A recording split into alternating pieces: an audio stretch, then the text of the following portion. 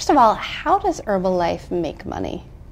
So we make money based on the sales of our distributors. So every day our distributors are out there, they're talking to customers, they're introducing the products and the business opportunity to customers, and our revenue comes from the revenues from the sales that they make to customers and for the products they consume themselves. But just to be clear, you generate revenues, you book it on your balance sheet as soon as you send the products out to your distributors. Yes, exactly. So so our revenues come basically from product sales, from product consumption made to distributors. So we're effectively a business to business. Our distributors are independent business people.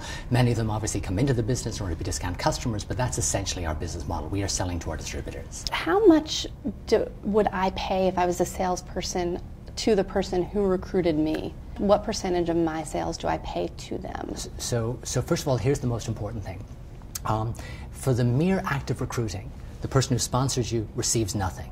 They receive no fee, they receive no remuneration, they receive no credit for any promotion of activity. So the $65 or so that I pay goes directly back to Herbalife? Absolutely, and that's critically important because that is one of the fundamental factors that distinguishes between a legitimate MLM company from a company that is not in compliance. Is the initial fee. Correct. If I sponsor or recruit 1,000 people, I receive zero for that. I only start earning money from my downline, as we call it, only based on product sales or consumption. And that's the important thing. We are a product company, and so everything is focused on purchases for sale or consumption. So how much money roughly has Herbalife spent defending the company against these claims? You know, it's early days yet, because obviously, really, the reality is this only began just a few weeks ago. So we are incurring, expense, but we do not believe it's going to have any material effect in terms of our results. How is it? I mean, you hired one of the most prestigious, most famous litigators in the world, basically, with David Boies.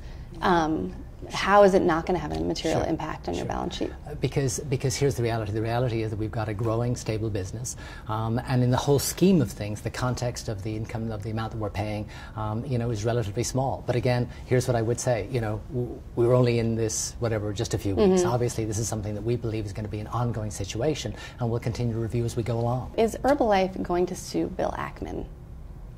So what I can tell you is that we're looking at all the options available to us.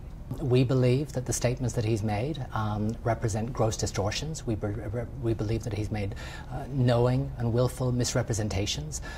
In our meeting with the analysts and investors today, we laid out a very compelling case showing numerous instances of these.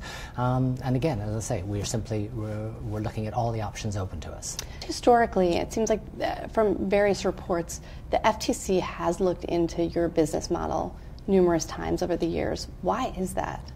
I mean, the reality is this. In 32 years of operating, there is only one single instance anywhere in the world where a court has determined that we're not in compliance with local law. That was a decision in Belgium. That decision is on appeal. And so the reality is that regardless of regulatory scrutiny in 32 countries, 32 years in 88 countries, one single court. And as you know, that has had zero impact in terms of our business in the time since then. We got this Herbalife card from one of your distributors. One side advertises the products. The other side advertises the work opportunity. Right. Is this a fair characterization of your business? Absolutely, because remember, our business opportunity comes from the sale of our products.